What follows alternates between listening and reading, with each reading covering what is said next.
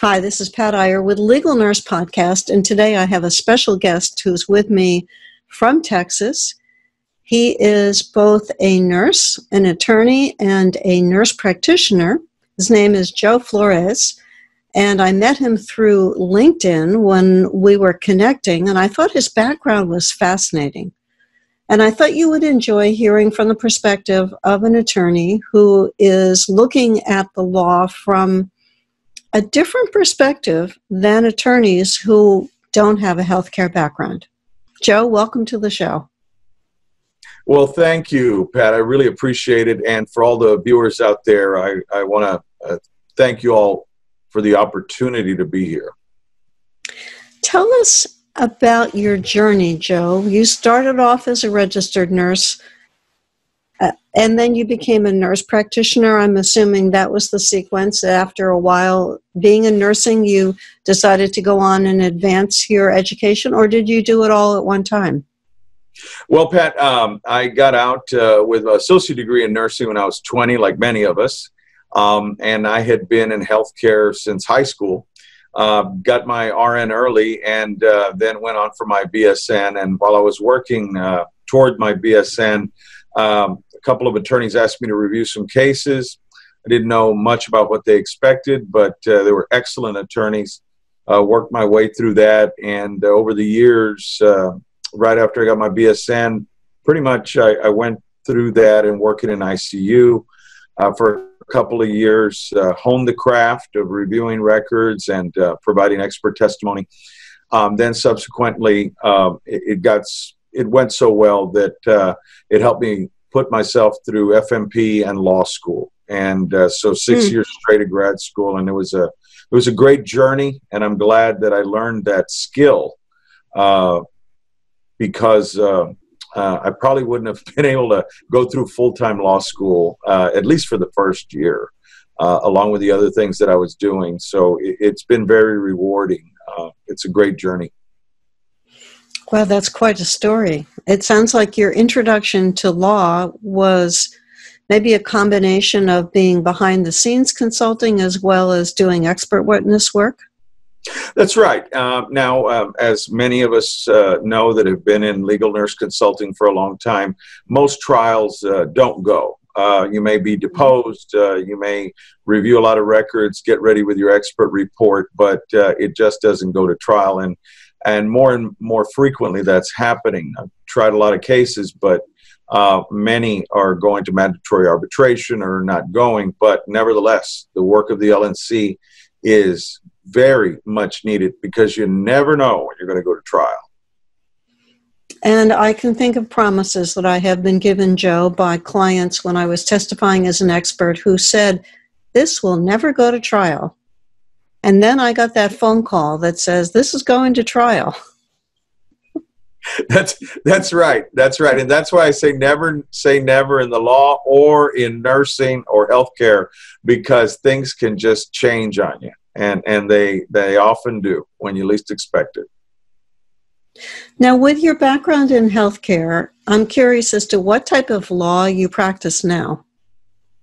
Well, I am still doing a lot of personal injury, civil law. We're looking at, even though the laws in Texas changed the last 15 years or so with tort reform, there still is a great need for knowing medicine, healthcare, nursing, and the law all overlapping because of personal injury cases, pharmaceutical cases, which we're looking at, and now through the regulatory side, administrative side, board cases, and healthcare fraud cases, which are becoming more frequent, and then civil and criminal side of federal law. So many LNCs are surprised that their skill set can be used on the administrative side of things, not just necessarily medical malpractice and negligence, but PI, building up the damages model. So we can show a jury what this person needs. I'm excited to see more LNCs looking at the vocational rehab specialty. So in a nutshell, I am looking at civil, criminal, and administrative law, and that's on here in Texas and on a federal level nationwide. So it's pretty challenging and exciting times for our firm.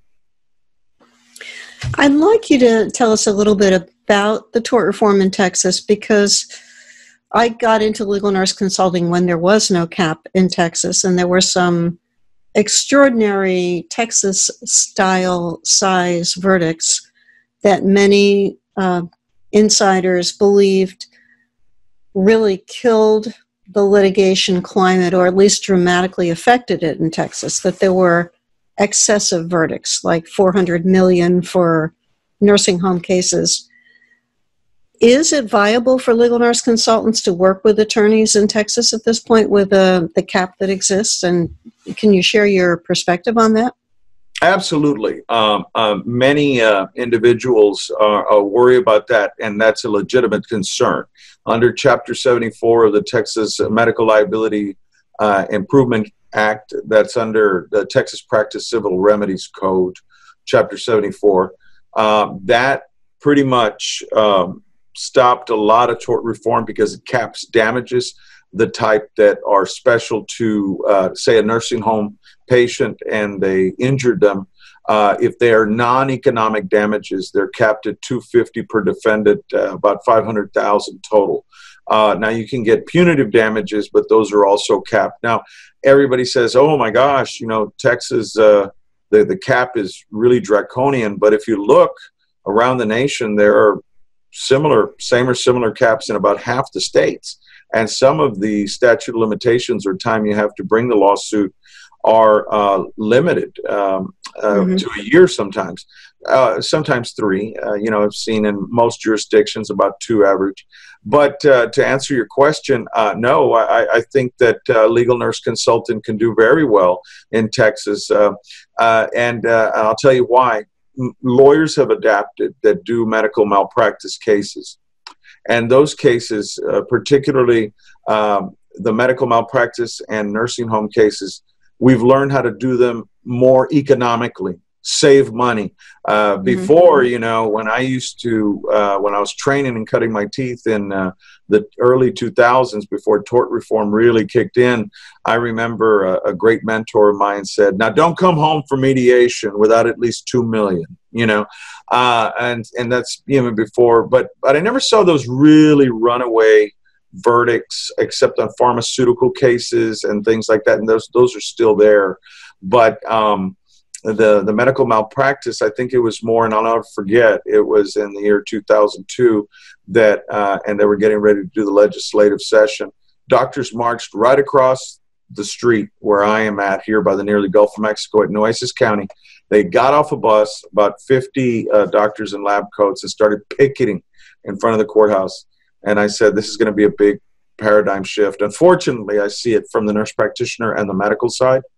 I never saw insurance rates go down like they promised. They, being the insurance company, made some bad investments at the turn of the millennium and then just said, how are we going? And I hate to sound jaded, but it's really true. I heard the legislators talking about it at that time.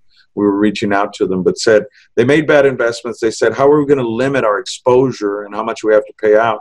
Well, we'll just cap damages and we'll get the docs to do our talking for us. And when you pit a doctor against the lawyer, the doctor wins with the public. There's more trust. And that's what happened. So the aftermath was that for many of us, we went out on our own because there was no longer the business to do medical malpractice.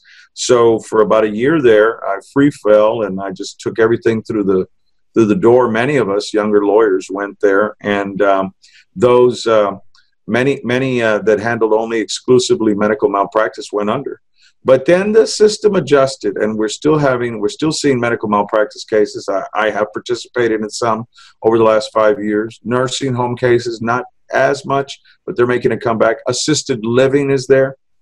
But there are plenty of opportunities, bottom line, for those who want to practice in Texas. And as I've mentioned, now we have the federal law, KETAM, whistleblowing, and also DEA cases, nurse practitioners. Now, with the proliferation of them, there's a lot more lawsuits, and there's also a lot more opportunity to defend nurses in front of, and nurse practitioners in front of the board. It's just a very broad question, but it's a very good one. But I thought I'd try to cover it as best I could, the amount of time we have. But I do think there are great opportunities for LNCs, without a doubt, here in Texas. If you were giving advice to an LNC who is getting started and trying to build up a client base, what would you think would be the most effective ways to connect with attorneys? Well, I'd like to save that LNC the pain that I have been through. And that's part of the reason that I'm here. You know, I'm not going to go back too far, but when I was a 6-year-old newspaper boy, I learned rejection very early on. People would say, "Nah, no thanks, kid. I get it at home." I heard that about 50 times a day till I learned how to market it. And I started learning how to market by talking just like the old days, extra, read all about it. I talk about the top of the headline. You need to see it now, that sense of urgency. Well, the same thing for LNC. I used to just go in there and I didn't really understand how the lawyers thought or the legal culture, or even when I started getting comfortable, I never saw it behind this lens, the optic of being a lawyer. And so for your audience, I would say this very simply is, first of all, find out exactly what they work on. Some people work on brain trauma, TBI. I'm passionate about that. I was a nurse practitioner with a neurologist for a while, and also an ICU. And so I love working on these brain trauma cases because I liken it to opening up a box of eggs, always checking if it's cracked. Looks great on the outside. You know, you see these people with a TBI injury, they look like they can walk, talk just like everybody else, but people don't understand and appreciate the trauma that they've suffered. So that's one case. Like if you find out somebody handles those, that's really an in. That's a niche. And really doing your homework on the lawyers. But I would say it's hard to get in there with lawyers. But once you do get in there in your first case and work with them and tell them, you know, I'm passionate about what you do too. And I really want to help and work on these cases. And once you find out, especially what makes them tick, their story, many personal injury lawyers I know have lost somebody to a car wreck, or I know one that, oh my gosh, it just breaks my heart. He did go-kart cases, and his son died because of that go-kart case. And it is just incredible how he can do that. And he shares his story in front of a jury, not exploiting that pain, but showing that vulnerability. And you know, once we get beyond that one-dimensional look at lawyers and say, hey, these guys are human too. These people get out there and advocate because they want to get their client's story across. And so to those legal nurse consultants, that is invaluable. And when you get that foot in the door, let them know that you know exactly what they do, their verdicts, what they work. Yes, touch upon their ego a little bit, you know, but also validate what they do. When I started doing that, it was a watershed moment for me. I got a lot more cases. And then when I got my foot in the door, as you know, Pat, and I did a good job, just like any good LNC does, they will call you back and they'll share your name with many other lawyers and you're off to the races. I think my perspective about plaintiff attorneys changed when I went to an American Trial Lawyers Association meeting early on when I first started exhibiting there, and they were talking about the garage doors that used to close all the way down to the ground, and then a child was crushed under a garage door that at that time the manufacturers didn't have that sensor device. And it was because of the plaintiff attorney handling that case that the garage door manufacturers were forced to put in that safety feature. You know, and up to that point, I saw plaintiff attorneys from my healthcare lens of, oh, they're just hanging out in the hall waiting for us to make a mistake so they can sue us. And then I began to shift. There was another moment that I shifted, which is, if you remember when HIV and AIDS was first coming to this country in the 1980s, there was a woman, and I believe her name was Kimberly Bergalis, who got HIV from her dentist. And they took a video of her laying on her sofa dying, and they showed it at this American Trial Lawyers Association meeting that I was attending. And there were attorneys who were openly crying in the room. And then I got it, that there was that passion to represent injured people that I began to see for the first time. Yeah, very well said. When I'm part of a group of the Trial Lawyer College that was initiated by Jerry Spence over 25 years ago.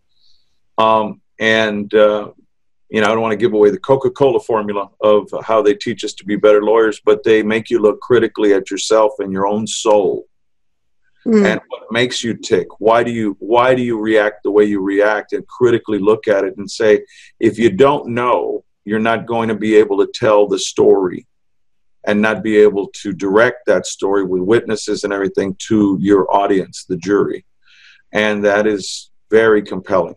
And so we did go through a lot of painful things, all of us have, to understand why we do what we do. And that's it, totally, is I can see that why I do what I do on in many cases when I've done the plaintiff work, is seeing the most vulnerable in our society being hurt, injured, and that don't really have a voice.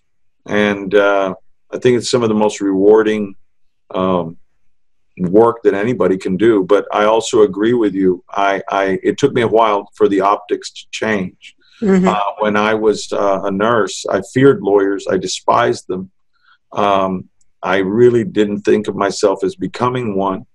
And then I started working on the work. Like it was a watershed moment that the nursing home had lied about how much a person ate, and they essentially starved them on purpose, and didn't feed them. Trays were stacked, yet they kept putting 100% fed. It's because they didn't have the time, and they didn't want to lose their job, so they would just say the person ate. And that was the first one I ever worked on. It was a pretty simple case, but they document dumped on the attorney like they do frequently. And so I had to find it over 10,000 pages of documents, and I found it. And that's when I said, this is amazing, because I'll never forget, he sent me what was the equivalent of a month's salary. And I said, sir, you paid me too much. I only worked on this about 5-10 hours. Let me give you some money back. He said, nah, you earned it. I settled that case for X amount. And it was a significant verdict. I mean, it would have been a significant verdict. They settled it before it went to trial, but his demand was much, much higher.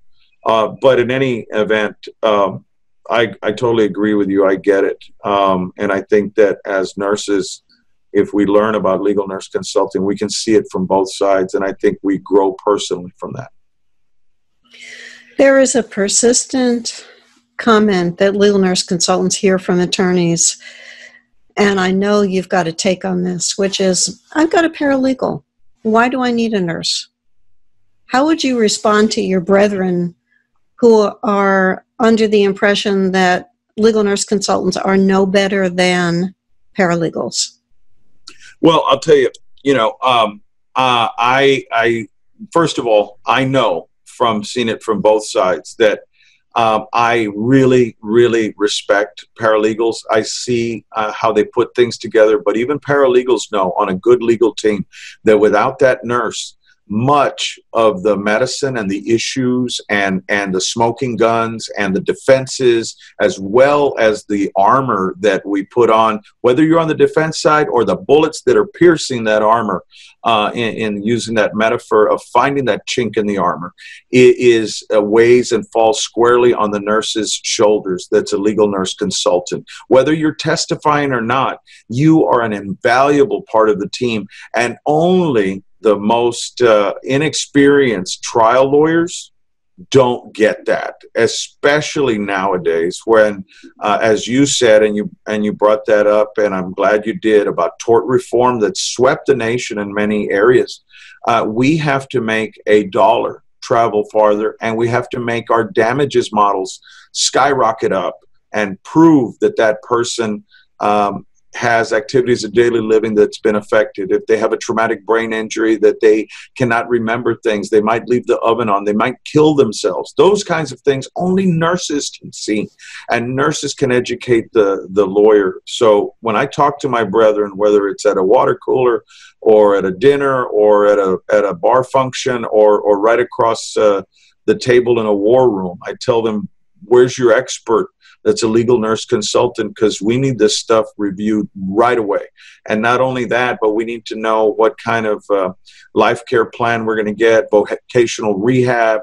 And they start freaking out because I tell them, oh, you're only settling this for soft tissue neck damage. Did the guy hit his head? Well, yeah, but he denied treatment and stuff. Well, we need to send him to a neurologist. We need to, see if we can do something about getting him checked out, CAT scan, MRI. And only a nurse can sift through all that and say, yeah, that makes sense. And instead of a $10,000 case, it's a 6-figure, 7 or 8-figure case. And I think that's how we sell to lawyers. And my share is that I tell lawyers, yeah, I'm a nurse. And, you say, well, you're not an MD. And I say, well, if you want to pay, thousands to an MD just to tell you don't have a case, good luck. But if you want to have a nurse tell you, okay, on the one side, on the other side, and really take the time holistically to tell you what matters, that's why we're invaluable, because we are trained on a holistic model and we see things three-dimensionally, not critical of physicians, but they tend to be more cut and dry on, this doesn't look like a case, move on. We're trying to find and help our lawyer. And that's why we're an invaluable part of the team. Those are great points, Joe. I want to bring up something that is one of the unpleasant aspects of working with attorneys, and I know you've had some firsthand experience with this, which is having difficulty getting paid. We do the great job that we're capable of doing, and you mentioned attorneys are needing to stretch their dollars further. Well, one of the ways that some of the more unscrupulous attorneys stretch their dollars is to say, I'm not going to pay my experts, or I'm going to go back to my experts, and I've personally heard this, I didn't settle the case for as much as I wanted, so therefore I'm going to all my experts and asking them to reduce the bills so that the plaintiff will get more money in her pocket. Or variations of this. Can you give us some insight? Is there any way for us to spot any red flags that might exist when the attorney's first contacting us, that this person's going to be a bad payer or a slow payer or a no payer? First of all, if they haggle with your price, red flag number one. If you tell them my consulting price is, say, $175 an hour for a review. If I have to testify, it's $250, $350 an hour, and 5-hour minimum for review of documents, and for testifying, 8-hour minimum if I've got to go to court and sit there in the hall. And same thing for deposition testimony. Let me send you over my scheduling fee. If they balk at that at all, ladies and gentlemen out there, flag number one, let's give them a break, okay? Let's see how far they go. But then if they start really haggling and lowballing you, that should be just your first sign. And then if they say the worst, well, come on, you're not a doctor. Oh, my gosh. Run. Run from that lawyer, because he's ignorant about his case. He's ignorant about his facts. He's short-sighted, and he's not going to pay, and he's going to try to weasel out of it. I've had that happen to me where the person didn't pay me, and I told you about this, that he went ahead and subpoenaed me to go testify. And the opposing counsel asked, why are you here? And I said, because he subpoenaed me and forced me to be here. But I'm going to tell the truth about the case. Wow. Okay, the jury just automatically, and that's how you got them. And I was only telling the truth. I didn't mean to ruin the case, or I was just telling the truth. I'm under oath. But I think the way to prevent that, after that lesson learned, I get an ironclad contract, a non-refundable retainer of half of the money up front. And sometimes, that's all you see. So you want to get paid, and be a little cynical about it and say, well, you know, if I was going to ask for 2, if this guy's giving me, my spider sense is creeping, I'm going to ask for $3,000 retainer.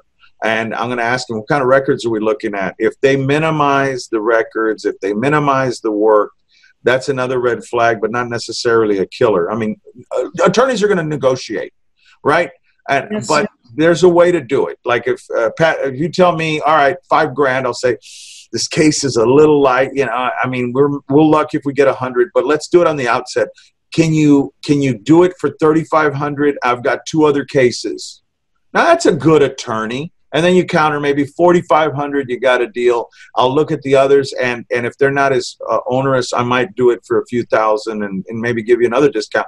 That's how we deal, you know, but not in the way that they're demeaning or condescending or saying they don't value your work. Know your worth and know what attorney you're dealing with. And when you ask for money, if they start right off the bat trying to lowball you, that's a bad sign. If they're slow paying, it's best to get as much money of it as you can up front, put it in trust and bill against it. And I ask for Square, PayPal, cashier's check, and or their trust account check from an IOLTA account. I mean, that's pretty much, they start messing with that, they can get a lot of trouble with the bar. But yes, those are the ways, and a good contract in place.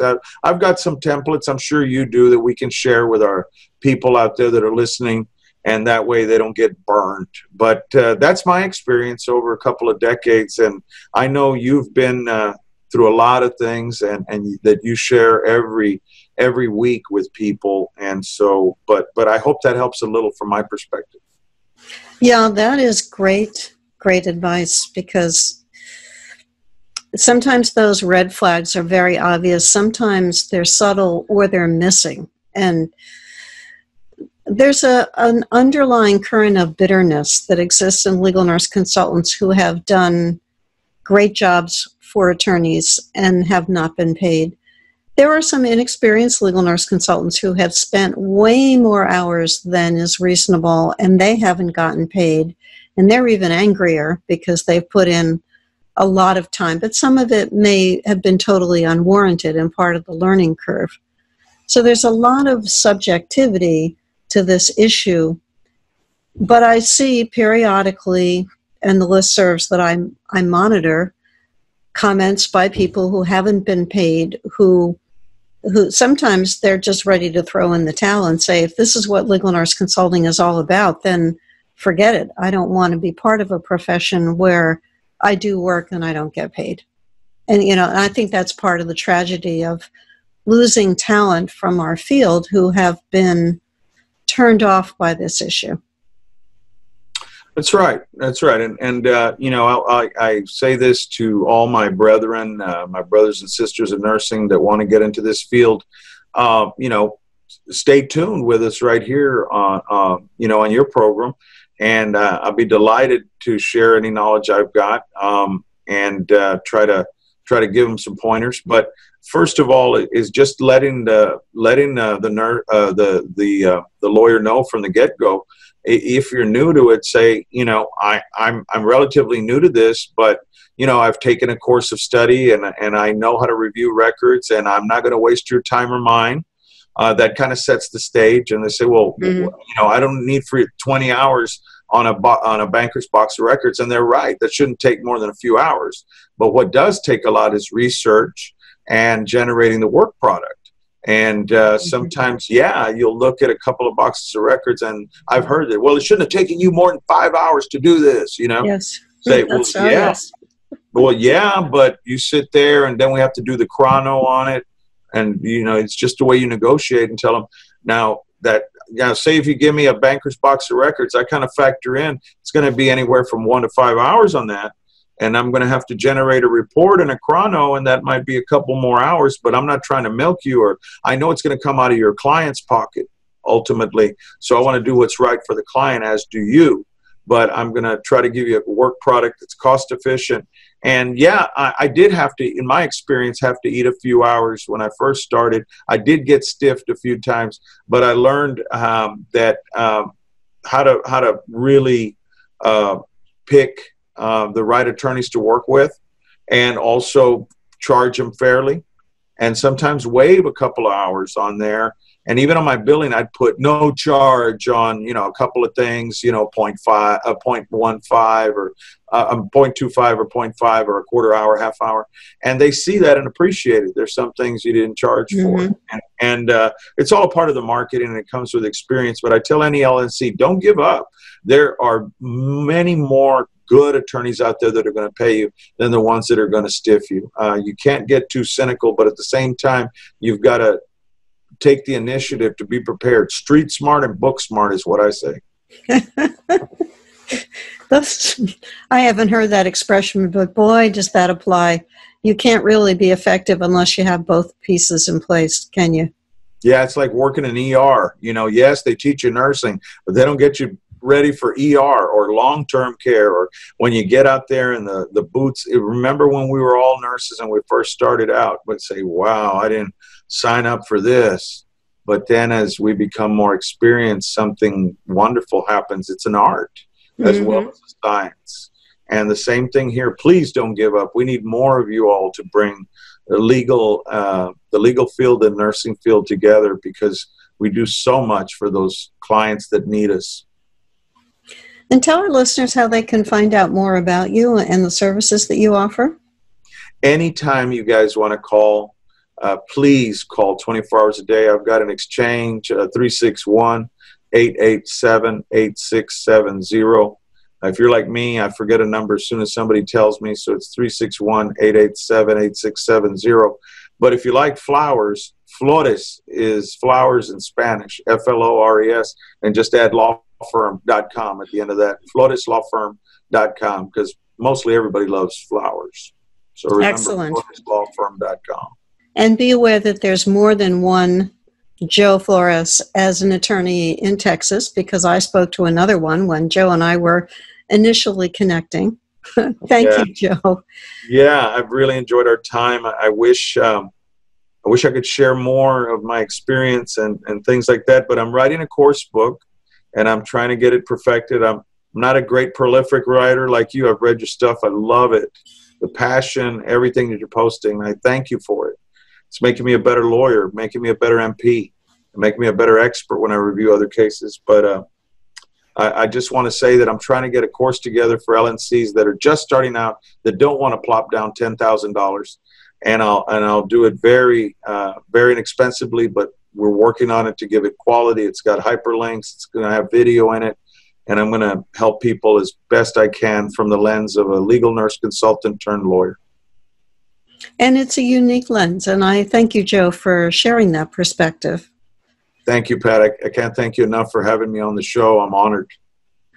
And I think some of the takeaways that I've gotten from listening to Joe is that if you are working with attorneys, particularly plaintiff attorneys, look at what you can do to help flesh out the damages. The jury doesn't understand what's in those medical records, and the attorney often doesn't have the time or the expertise to get deep into the medical records, and that's where we really shine.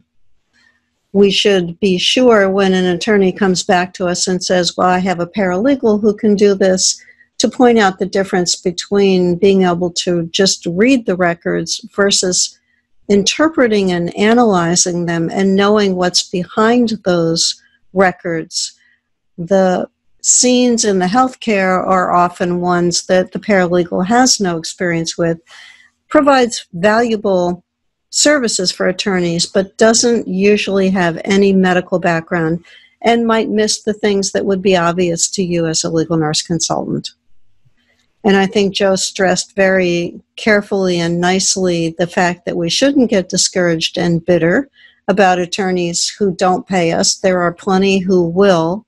You've got to stand your ground and negotiate and be firm in your terms about what your payment process is, and know that the value that you bring deserves to be well compensated. So I think I've hit at least some of the highlights of what Joe shared, and appreciate so much, Joe, that you've been with us. And to you, the listener who's been listening to this podcast or watching this on our YouTube channel. Thank you for investing your 30 minutes to be part of this show. Thank you. I appreciate it. I look forward to maybe popping in again. Sounds good.